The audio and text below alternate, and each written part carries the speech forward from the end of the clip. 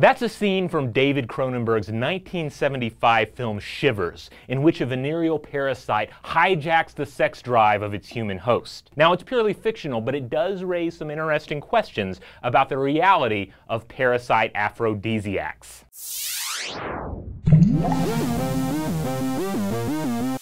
Shivers seems to make perfect sense, right? Venereal parasites like the crab louse or the protozoan trichomoniasis spread through sexual contact. And you have various parasites that alter host behavior to further their reproductive ends. So why not just combine these two tactics? Hijack the host brain and then turn them into a rampaging sex zombie. Studies show that the cat parasite Toxoplasma gondii can ramp up sex appeal in its unintended human hosts. And varying degrees of sexual behavior hijacking does occur in nature. For instance, some organisms utilize parasitic castration to shut off reproduction in their host in order to hoard all the energy resources for themselves. And in 2014, Dr. Shelley Adamo of Dalhousie University identified a sexually transmitted virus in crickets that rendered the host uninterested in food and hyper-interested in mating. Yet parasite-induced nymphomania is actually exceedingly rare. In a 2014 study published in the Journal of Theoretical Biology, biological mathematician Daniel Maxon and theoretical ecologist Ludovic Barrick teamed up to examine this dearth of sexual mind control. The duo used mathematical modeling to create simulated ancestor parasites that don't hijack the host drive, along with mutated species that do. They ran several simulations. Sometimes the mutated parasite went extinct, but each time it prevailed, they introduced a new, more powerful mutated species that wielded even more sexual power. In effect, the simulated parasite could evolve into an even more effective sex booster. The results? Most of the simulations did not end in the involved enhancement of sexual mind control. And the researchers presented these speculations as to why this would be the case. First up, sexual hijacking may just weaken the host too much. It's possible that heightened focus on sex prevents the organism from taking care of more important needs, such as food and water. An argument that matches up rather nicely with Dr. Shelley Adamo's cricket parasite. The tactic might work sometimes, but the host is ultimately a hijacked spaceship for the parasite, and you have to keep the engine running. Secondly, sexual hijacking might just cost too much for the parasite itself. A lust-boosting parasite might have to expend too much energy to release those powerful sex hormones, weakening the pilot organism as it struggles to maintain control of its fleshy spaceship. Naturally, the answer might be a little bit of both. Evolution inevitably favors the more economically feasible design. And in the end, there are far better ways to use a host creature to your parasitic, if not cinematic advantages, than inducing a zombified orgy in the town square. Hey, if you enjoyed this video, be sure to check out these 3 videos as well. And don't forget to visit us at StuffToBlowYourMind.com. Parasites are organisms that survive by mooching off a living host body, like